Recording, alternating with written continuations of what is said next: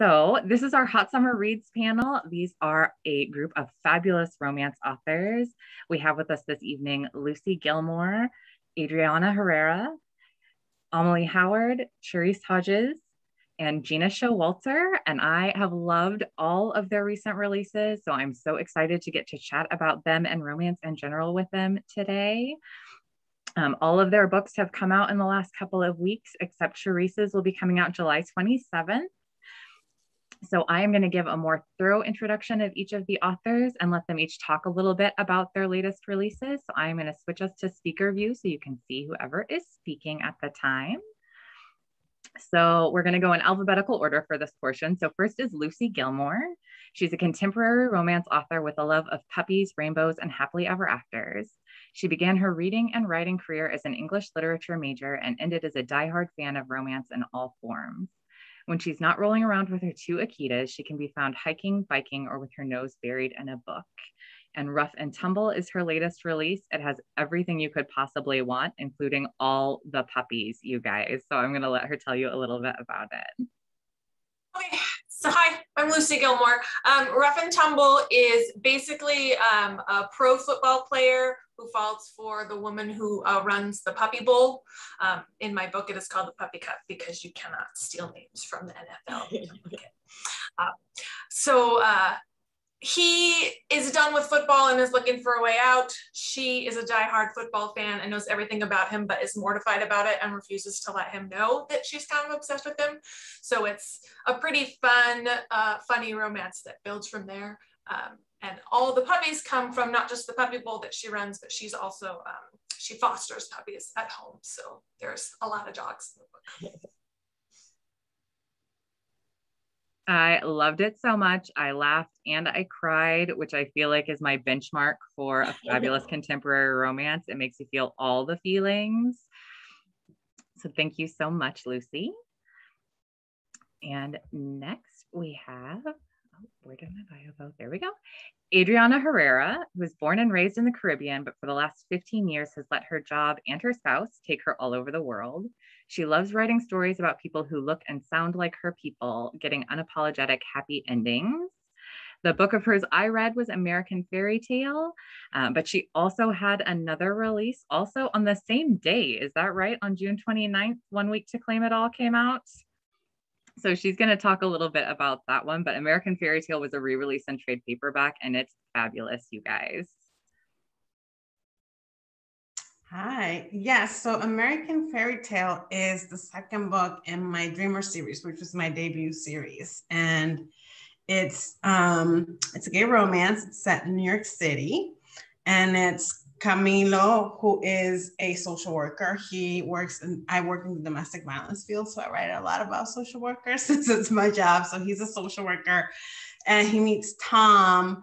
He meets a mysterious stranger at a gala, and they have a very super steamy encounter. And then lo and behold, 2 days later, Tom is the new big funder for his nonprofit. So things get complicated, but love prevails. And then my other release is 1 week to claim it all, which is my Harlequin Desire debut. And it's a romance revolving around the Zambrano family, which is a Dominican family that owns a telenovela studio.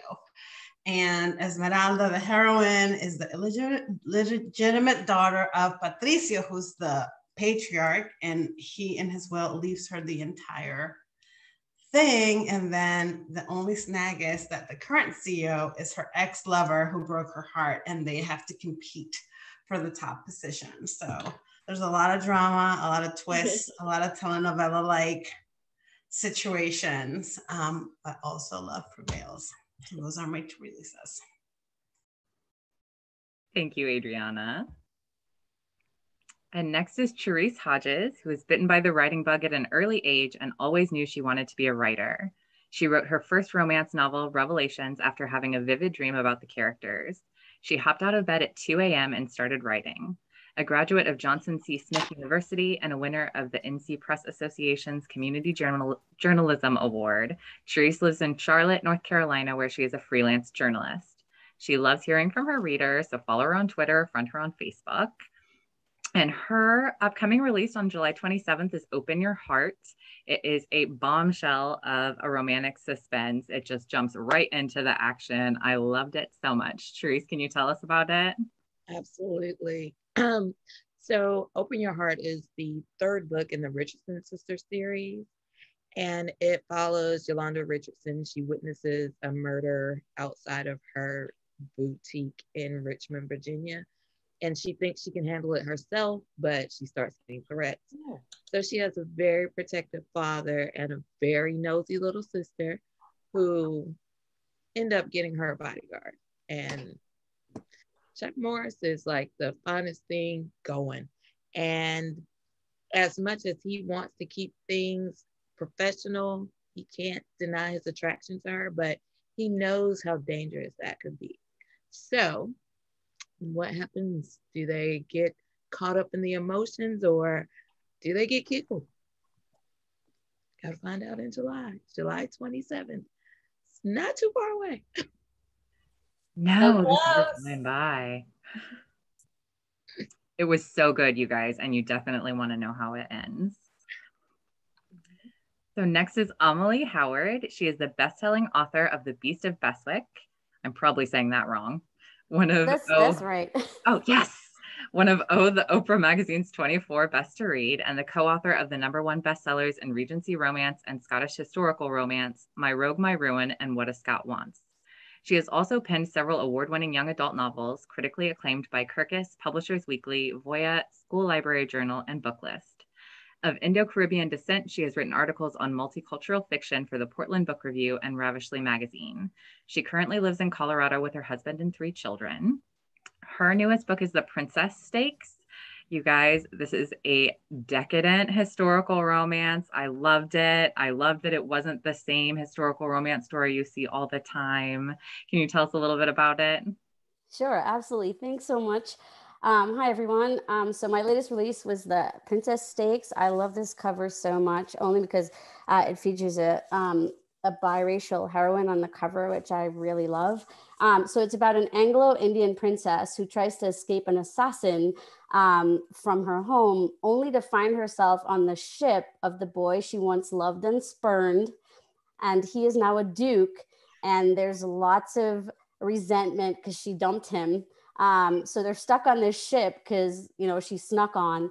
And there's lots of angst and drama, just like Adriana's book. So much drama. That must be a Caribbean thing. I don't know. Friends to enemies to lovers, second chances, and the only one cabin trope, which I love so much. So. It was a lot of fun. I really enjoyed it. And then last but not least is Gena Showalter. She's the New York Times and USA Today bestselling author of over 70 books, including the acclaimed Lords of the Underworld series, the Gods of War series, the White Rabbit Chronicles, and the Forest of Good and Evil series. She writes sizzling paranormal romance, heartwarming contemporary romance, and unputdownable young adult novels, and lives in Oklahoma City with her family and menagerie of dogs. Her latest novel is Heartless. You guys, it is filthy and phenomenal, and I loved every second of it. Gena, you want to tell us a little bit about it? Yes, it features a fae king who's just a wee bit unhinged. He lives for vengeance. That's where he derives all of his pleasure, is hurting his enemies. He learned at a young age that if you kill them, you can't hurt them anymore. So he makes sure they survive so he can do what he loves to do. And then the heroine is a human woman at first, until she receives a heart transplant. And then she starts developing these wonderful, terrible powers and ends up in his world. And he wants to use her for vengeance. And so she was one of my darker heroines as well. She identified as murder curious. But yeah, I did laugh a lot while I wrote it. And so yeah, there you go. I love that it was both really dark and really funny, which I think yes, that it was like one of my darker books, but also one of my lighter books. Like it was a mix of the two. So So I'm going to switch us back to gallery view so we can see everybody. And we're going to do some Q&A. So the first thing, since this is a hot summer reads panel, and I know a lot of romance readers have different heat level preferences. So if you guys had to rank the heat levels of your books, I know where I would kind of rank you guys, but like how spicy do you feel like your books are? Like what's your readership like? And Amalie, do you want to Gena Showalter scale? Because I was like, are we competing with filthy? Because if we're competing with filthy, like because if we're going with Gena Showalter, I would have to recalibrate my rating. Is it a 1 to 10 or? Yes, let's do 1 to 10. Let's 10 do 1 to filthy. 1 to filthy. No. I love that word so much. Because I would probably give myself for Heartless like a 7 or 8 maybe. That feels fair because it's not like straight up erotica. Right. It is hot, but it's not. Right. So guys, let's hear your number. Give us your number. So I think mine more in terms of movies because I watch a lot of movies, so I usually use the movie scale. Oh yeah, that's smart. And I will put mine at a PG-13 sex-wise, like it's there and it's open door, but it's not explicit. But my characters swear constantly, so I think according to movie rules, it would be an R for that. Sorry, Mom. Mine are, I mean, this American Fairy Tale in particular, the first chapter, there's a sex scene. So I would say it's probably, yeah, like 7, 8. Like there's a lot, it's explicit sex and there's a lot of cursing. So yes. I'm a 6. A 6. I think I'm a 6. Very good number. Yeah, I would say I'm a 6 or a 7, probably closer to 7. There's like explicit sex and, you know, they're on a ship and they're also in a bar room. He puts her over a table. Yeah, okay. Or like a 7. Oh, yeah, the table. I have one of those as well. Yeah. So what drew you guys to writing romance?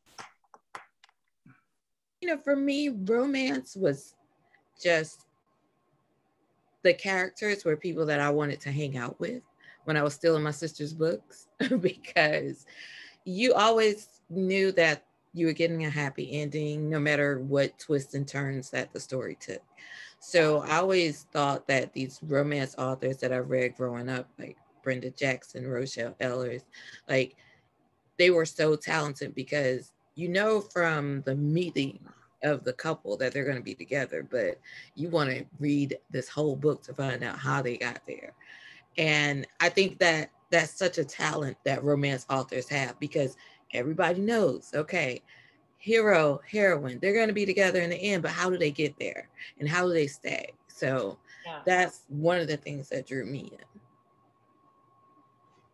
in. I think for me, my parents were really strict and I wasn't allowed to date. So I had to date my books to go find romance in my stories that I stole from my grandma. All her Harlequin and Milton Boon's books I stole. Used to hide them behind my textbooks when my mom came into my room.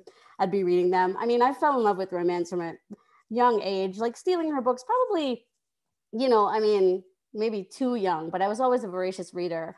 And then when I started writing romance, I actually started in young adult, but even my young adult books, romance was a central theme for all of them.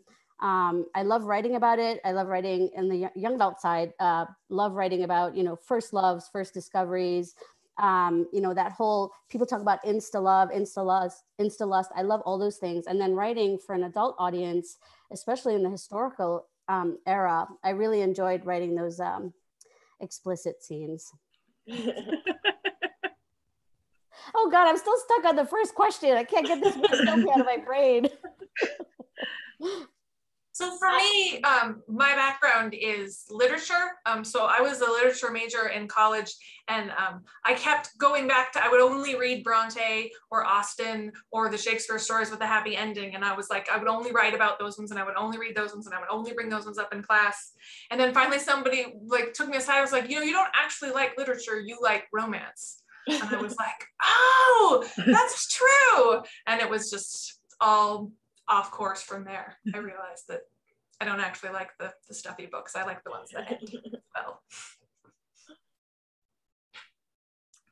Well, for me, I would steal them from my grandmother's house and I was a little boy crazy in the teen years. And so here was this sexy man who fell in love and just would do anything for this one woman. I mean, his whole life was making her happy. And it was just this incredible dream that I just kept reading and reading and reading. And it's so funny because one of the first questions I got after publishing was this guy said, well, aren't all romances the same? And it's like, well, did you fall in love with your wife the same way I fell in love with my husband? No, we all in reality have a different story. And that's the same thing with our books. It's different people, it's different situations and adventures. So I just enjoyed the journey. Yeah, for me, I think it's a place of comfort. It's always been a place of comfort for me reading. I'm also like a voracious reader. Like I read a lot of everything, but romance was always that place for me that I went to when I wanted a soft landing, and I always knew what I was gonna get. And I mean, I grew up in the Dominican Republic, so I read there was like some romance in Spanish, and there were some authors that wrote romance, of course, in Spanish. But I would come and visit family here in the States every summer, and I had older cousins, and one of my cousins who lived in the East Coast was a Harlequin person. She had all the categories. Mm-hmm. And my cousin who lived in the West Coast was a historical romance reader. So she had all the Joanna Lindsays and like Julia Garwood. So then I was like, I would just like steal all of their books and bring them home with me. So that's how I kind of like discovered the American romances as a teen. So we're all book thieves. Mm-hmm. Like, let's be honest, I think all book people are book thieves. Like, we all stole books from someone at some point and made them our own. Dangerous for a bookstore owner to stay. I know the loss percentages of a small bookstore, so I feel like actually that's pretty safe for me to say. Okay, so from a kind of craft perspective, like where do you start? Because I know this is different for everyone and sometimes different for every book. So maybe for your most recent releases specifically, did you start with one of your main love interests? You like knew who they were and needed a story around them? Did you start knowing what the conflict needed to be and built characters around that? Do you just like start writing and hope it goes well? I started this book because it's part of a series, and it was the third in the series. I kind of knew where it was going, but I remember talking to my dad, and I asked him, I said, because I only have one sister. So I asked him, I was like, if somebody wanted to kill Adrian, and that's her name, I said, if somebody wanted to kill Adrian, would you pay for her to have a bodyguard? And he said, no, because I'm broke. I'm like, but if you knew somebody could protect her, would you make sure that it happened? He was like, of course. I was like, okay, great. And I was like, So if I make my dad rich, and somebody's chasing my sister, he would pay for her to get a bodyguard. And since I'm the youngest, I'm going to be the one to tell him. So it was kind of like that part was easy, but coming up with the bodyguard, like I had to, and I don't like to plot and plan, but I have these friends who have bullied me into it. So I actually sat down and I have a whole notebook where I just developed his character, because I was like, he just can't come in and just be the bodyguard and save her and they have sex. Like, he needs a backstory too. So that's kind of how I did this one. I did a lot more plotting and planning than I normally do because my friends are bullies.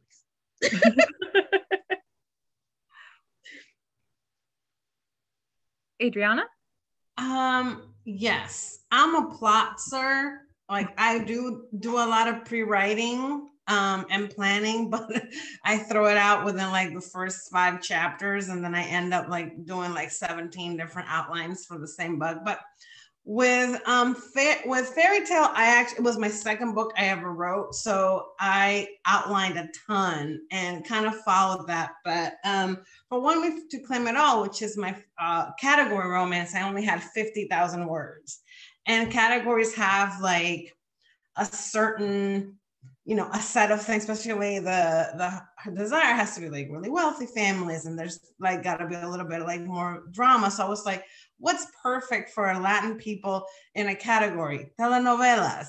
So I kind of went with just kind of like coming up with certain elements that always show up in a telenovela, like someone crashing into a boardroom or something like that. But I always, like, my main thing is I always center my books around Afro-Latinx culture and characters. So that's kind of like the core story, just like celebrating characters that have the same background as I do. And that's where I start from, and like generally go from there. So I kind of have to figure out what, like, how culture fits in, whether it's a business or it's art or something like that.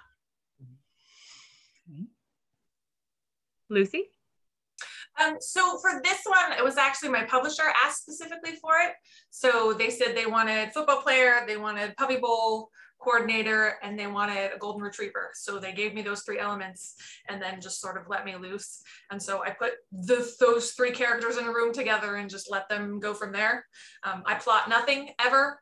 I just make it up as I go, and it's a terrible method, and I don't recommend it to anybody because I rewrite constantly, but I usually end up with something I don't hate, so yay. Gena? With Heartless, I knew it was the first in a new series, and I knew that I wanted to write a heroine who received a heart transplant from a Fey princess and then began to change. And I knew I wanted her personality to change with her clothes.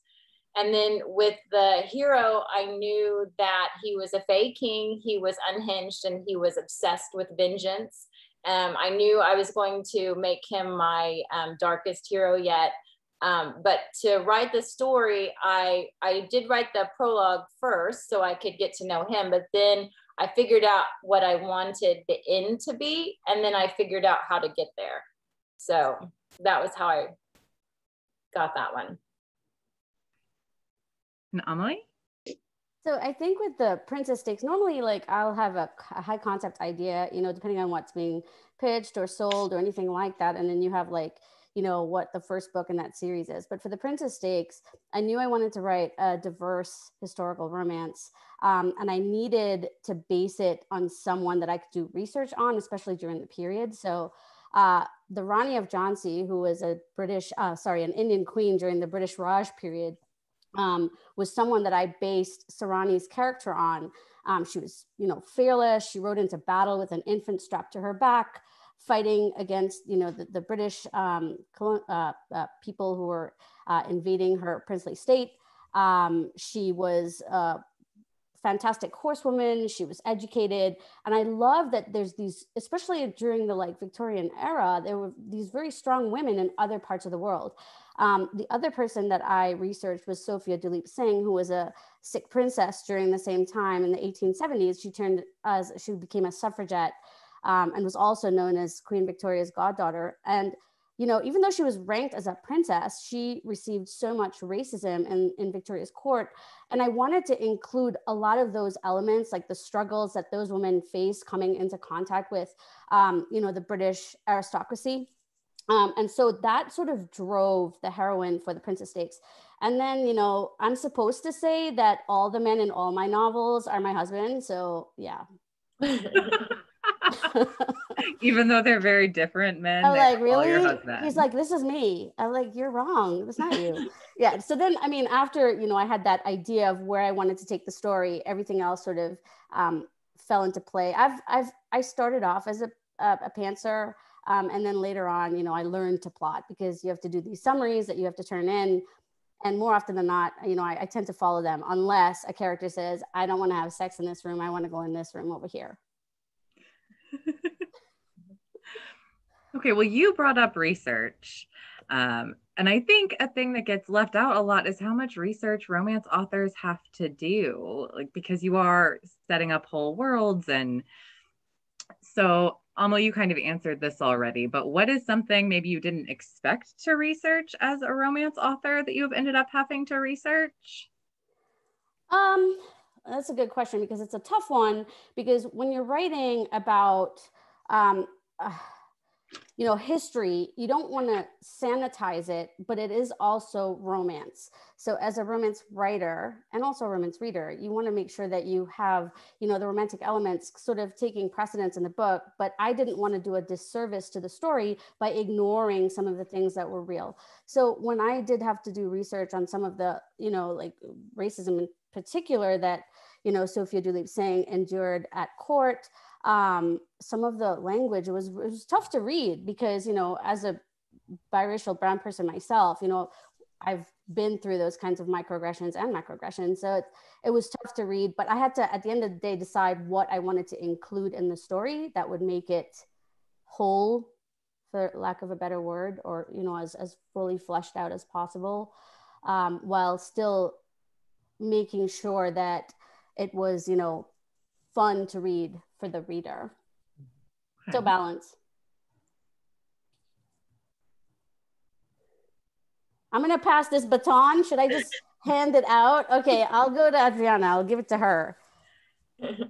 So I mean, it's interesting because I'm in the middle of writing a historical, and the level of research really does increase a lot. When you're writing a historical, it's a lot more research. But for the Dreamer series in particular, it's 4 friends. So it's a contemporary, but it's 4 friends who are all from the Caribbean. The first hero is Dominican. Camilo is the second hero in American Fairy Tale. He's Cuban Jamaican. So part of what I wanted to do specifically with that group was show some of the different diasporas. Like, one of the things that, like, as a person from the Caribbean, from a specific part of the Caribbean, knowing how big the Caribbean is, that is hardest when people are just like, oh, Caribbean people, like, it's like we're one lump, like we all come like from the same place.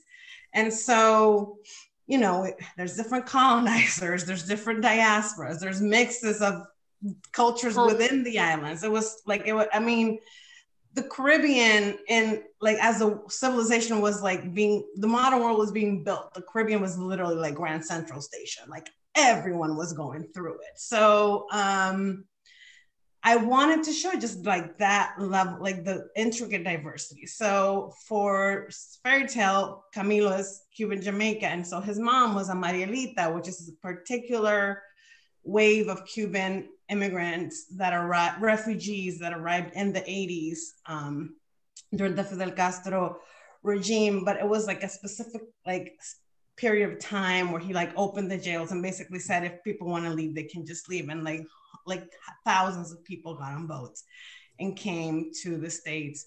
And then his dad was Jamaican, and his grandmother came as a nurse in the 60s, because a lot of women of color were coming from the Caribbean who had nursing degrees to work at hospitals that were serving people of color. So those are things that, just aren't reflected sometimes in romance and in fiction, that there's like particular groups of people that come because of certain geopolitical situations in their own countries, as well as here.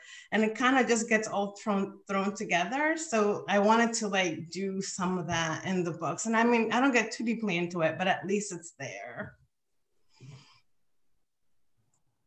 I love that nuance. I love that. I love those layers. So cool.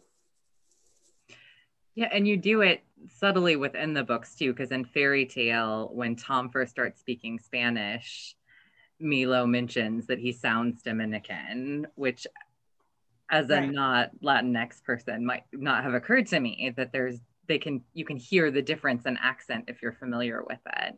So I love that it was just kind of slid in there in a way that caught my attention, but it was still very just in the story. you guys have all this rich research, and here I looked up a little bit about trolls and ogres and and maybe heart transplant protocol, just what they say when they call, but that's about it. I tend to make things up instead. Well, one of the fun things I think about paranormal is that you're kind of creating your own world, so you can just make stuff up. Yeah.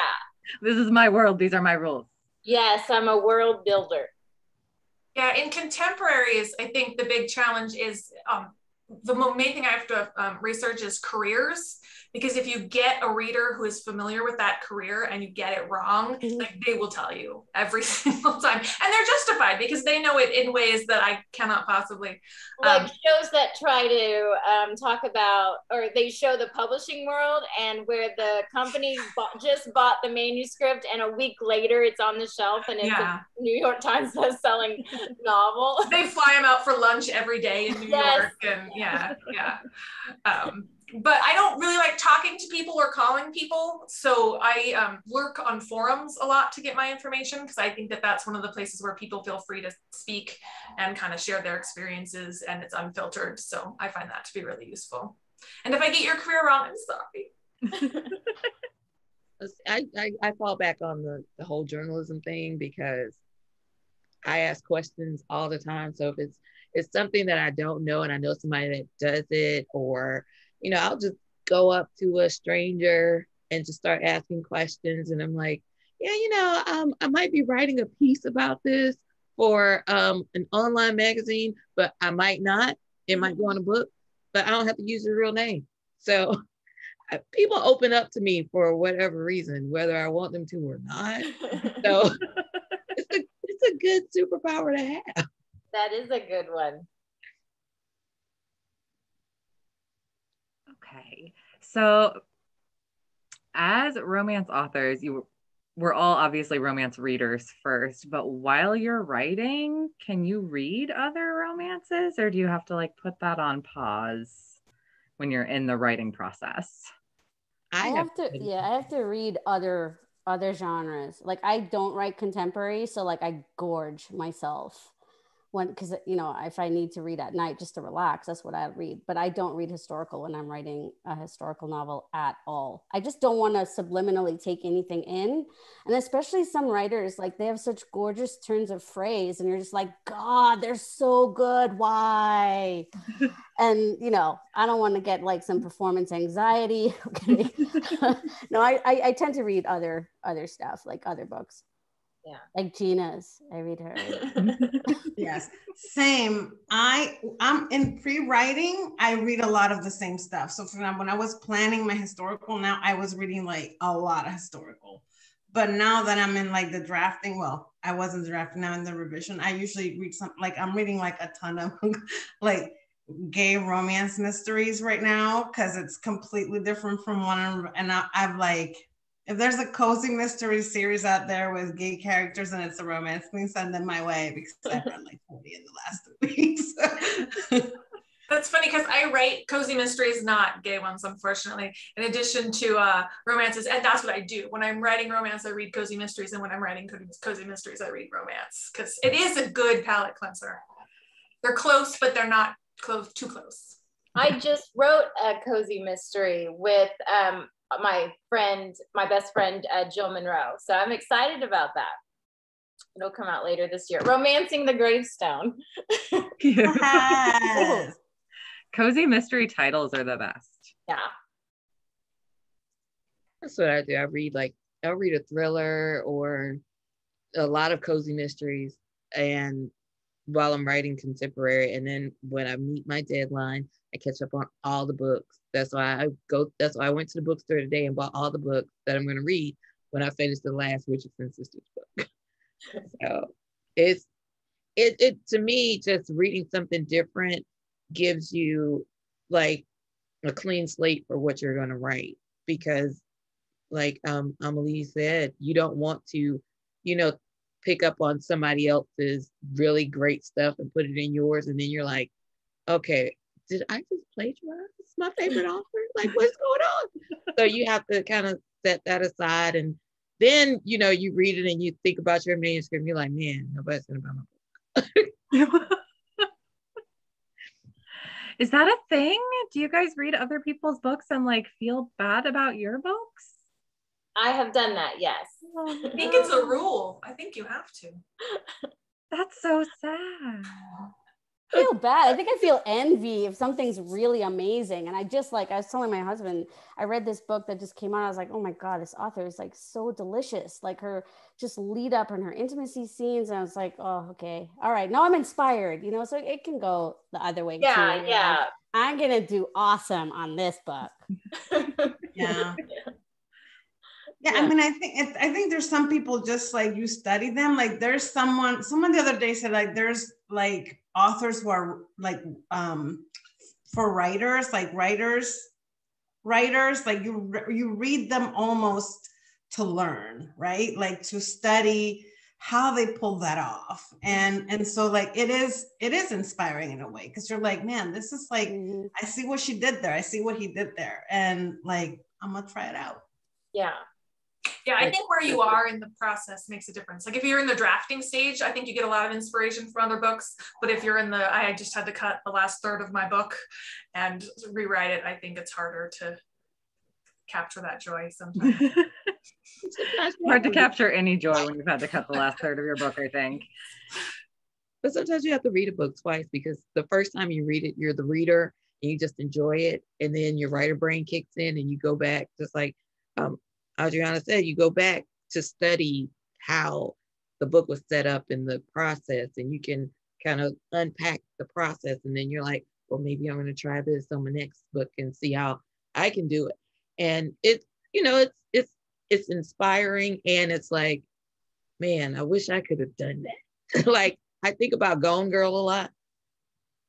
That book was so much better than the movie. And I don't even like to read really, really long books like that, but I read that book in a day and a half and I was like, man, if I could have thought of something like this, but how would you turn this into a romance, crazy? Yeah, not a happy ever after in that one. Yeah, I did my first judging a contest this year where they had a really extensive rubric. And I sort of thought that maybe that's how authors read, because it made me really read kind of critically, which was interesting. And I enjoyed it in a way, but it also made the whole reading experience just a little less fun because I wasn't just reading for fun. It was like, okay, how did they do on this particular craft thing and this particular craft thing? And it takes you out. When you can find an author who makes you forget that you're an author, it's a really wonderful experience.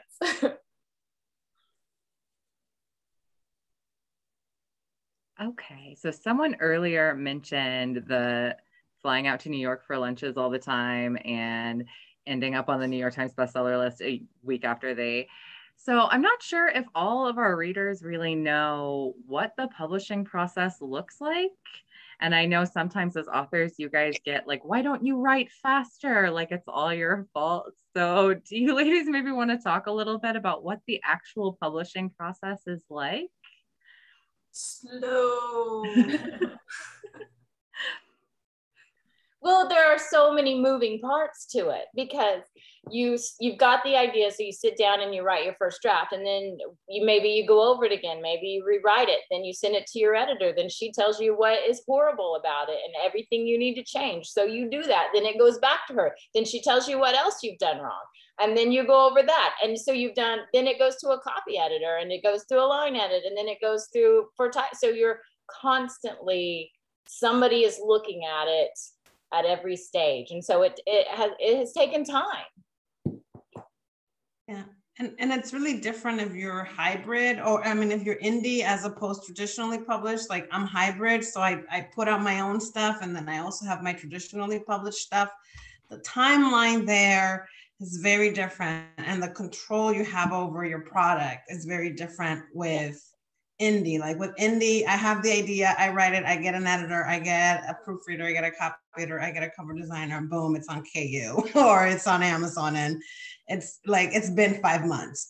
But with publishing, you have the idea, you talk to your agent, then you write a proposal, then you realize you have to write a book after you pitch something high concept that you thought was a really great idea.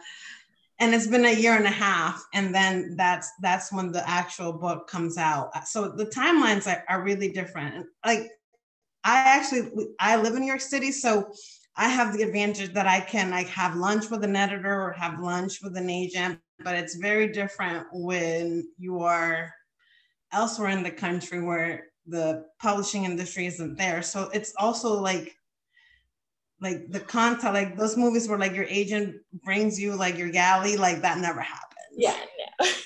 Yeah, I mean, honestly, I've been in this business a long time, and that is nobody has ever brought me my galley or my editor is driving distance from me, and she still would never bring me my galley. And that's not even factoring the first part of getting an agent. Like even before you write the book, if you want to sell to traditional publishing, usually you need an agent, and that can take anything from like a week to like a year. So that's a year plus the 1.5 years that Adriana just spoke about. That's 2.5 years before you see your book on a shelf. I don't mean to sound depressed. It's not, but Lucy was right. It's slow, and it's not magic. And then if something happens in your life, it's like now books are getting pushed back because I just recently lost my father. So I couldn't write because that was like my best friend. So it's like, this deadline's not going to work. I'm sorry. And, so now the book has been pushed back, like I think 1 year. And, it's just, we're human too. Like we have all these ideas and everything, but life still happens. The industry moves at a certain pace, but it's really slow, and then it speeds up, and then you sometimes have to slow it down again. So it's weird. And then when you're in North Carolina and your airport keeps canceling flights, you can't even fly to New York and explain yourself.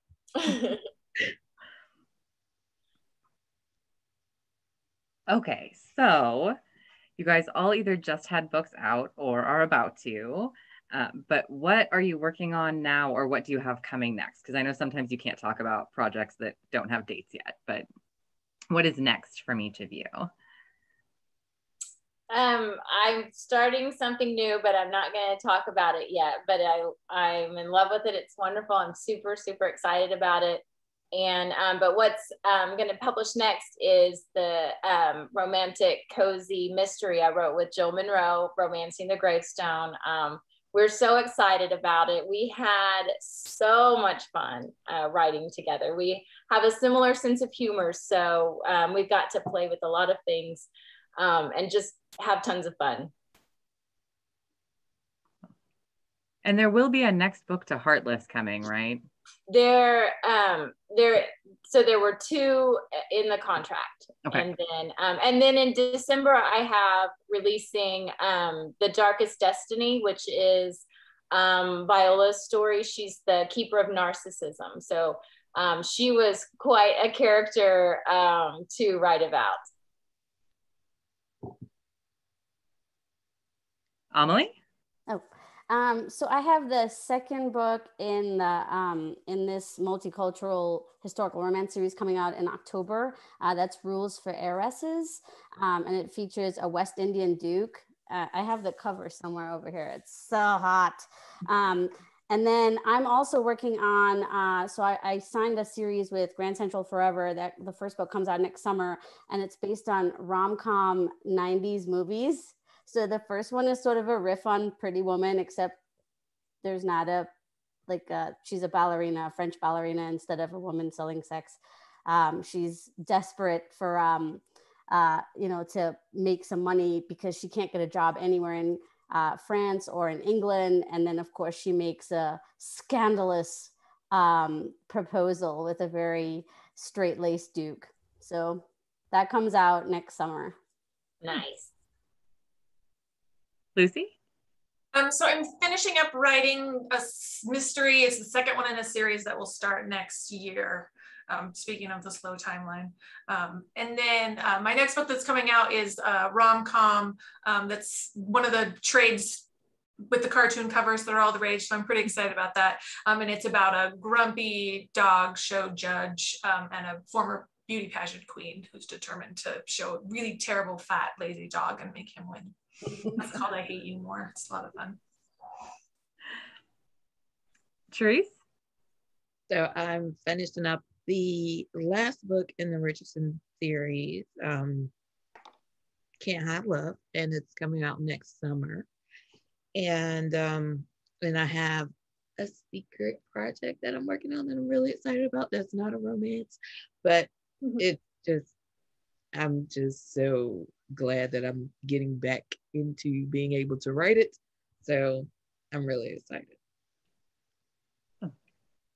And Adriana? And so what I'm working on right now is the first book in this historical series that's coming out next year with HQN. It's set at the 1889 Paris World's Fair, and the heroines are 3 Afro-Latina women. The first one is called A Caribbean Heiress's Guide to Paris, and it's about a rum heiress who meets a whiskey distiller who is an earl, and all kinds of things happen. They road trip, they get married in Gretna Green, then they go to Scotland. It's really fun. And then I have later this year in October, I have the second book in the Sembrano Studios series coming out, and it's called Just for the Holidays. It's a casting director, it's a Latinx actor, and they get snowed in the Hamptons, as people do. Nice. I found this cover. Look at it. It's so pretty. Look at how hot this thing is, man. Yeah, oh my God. It's so fun. I know, right? I was like, hello. Looking at her like. It's the hand around the waist. I don't know. His hands are so huge and it's like just around there. And he's like, I got you. I like it. It's like the thing romance authors can talk about for hours, hand placement. Oh, yes. Yes. Forearm veins. Hello.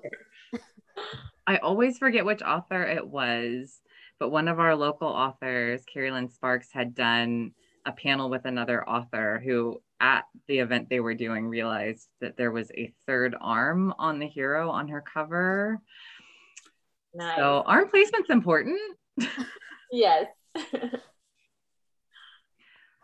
All right. So do you guys have any upcoming books you're excited to read? Well, I fell into the Murderbot trap. So everybody on Twitter was talking about Murderbot, and I was like, what is this? I picked the first one up, and they're amazing. So I'm like deep in it's a long series, so I've got a ways to go. But what everyone says is true. It's amazing. I am so looking forward to finishing this book so that I can read Island Queen by Vanessa Riley. So that was one of the books that I picked up today. And then I'm going to read Low Country Bride. And then I'm going to read all the Harlequins that I missed for the last 2 months. So yeah, the rest of the summer is going to be a hot reading summer. Can't do the hot girl thing because I don't have the Meg knees anymore. J.R. Ward has a new book coming out, Claimed. So that's always exciting.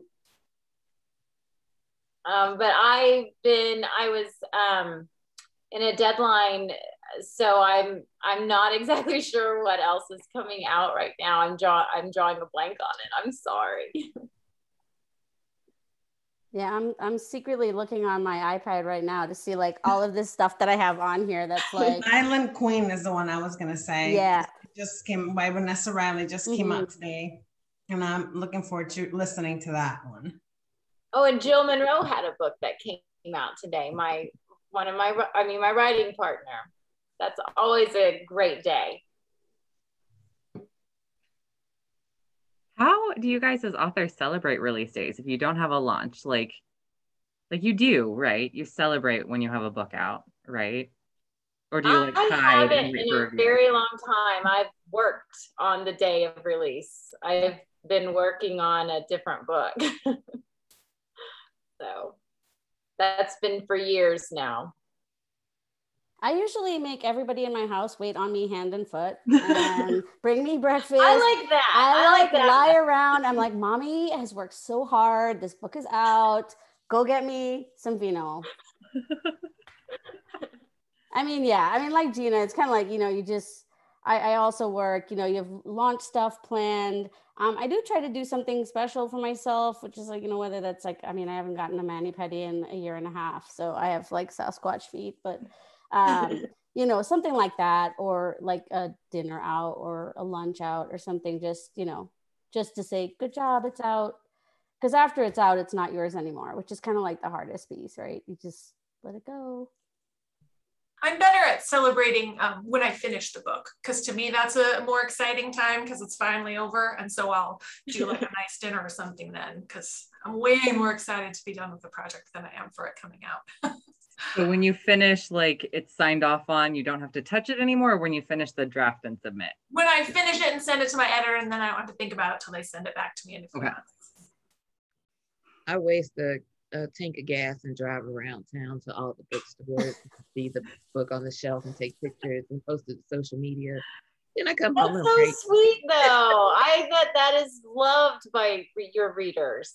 Yeah, I loved it. I've done it since my first book that got national distribution was in 2006. Just can't get enough. So the first time that I saw that book, like, my first books were with a small publisher. So you would go to like certain Barnes and Nobles or certain Borders. That's how long ago it was.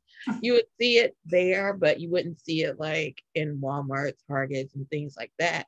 So the first time I saw my book in a Walmart, I actually screamed in the aisle, and the worker was like, "What's going on?" And I was like, "I wrote this book," and they let me sign them.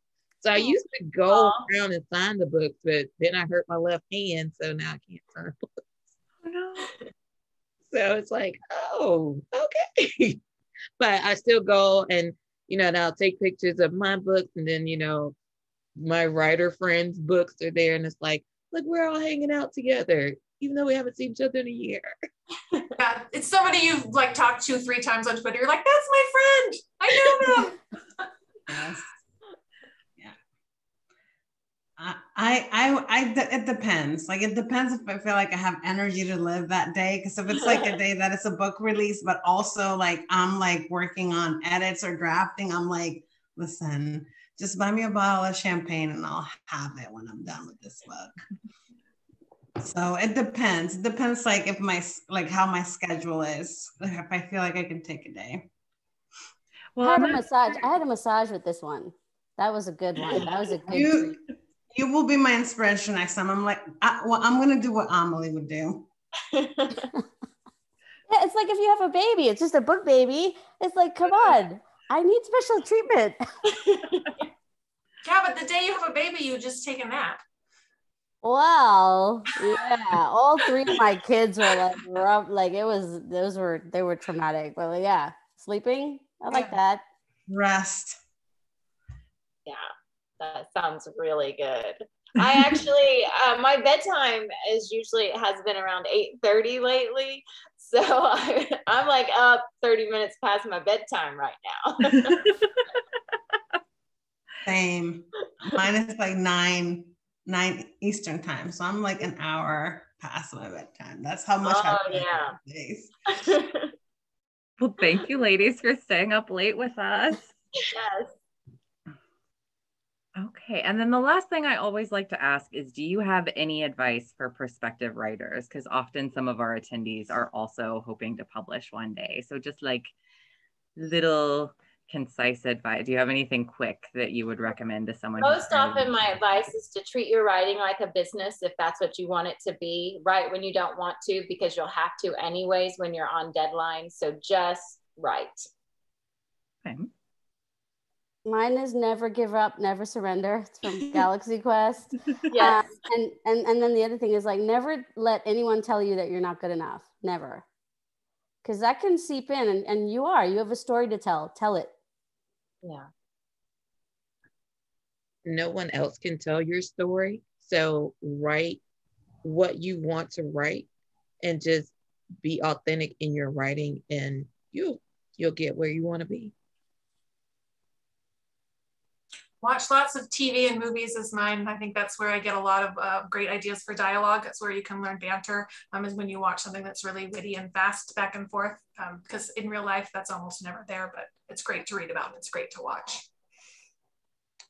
Yeah, I'd say, like, if you can connect with other people that are like at the same stage that you are, and possibly other people that are like maybe a little further ahead of you, and like cultivate those friendships, because they can be really helpful. I know for me in my writing journey, people that I started at my same place, like we've grown together, and it's been, and people who were further along helped me a lot figure how to do like the querying thing, the Asian thing. So it's like community is really valuable for creative, like creative communities, like for all people that are creatives, having a community that are of people that are kind of like in the same thing you are is helpful.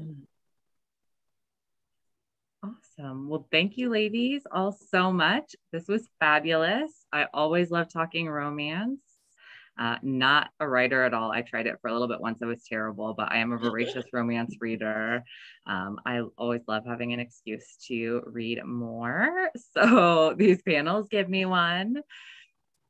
So thank you all so much. I loved all your books. Participants, they are all available in store, except Cheris's will be in on July 27th. We've got it on order. We'll have it on release date. It's just not out yet, but it will be here on release date. So thank you attendees for coming. Thank you authors for joining us, even past your bedtime. I always forget Eastern time. It's real late with the time that we have our events. So thank you all. Thank you so much. You. Bye, guys. Bye.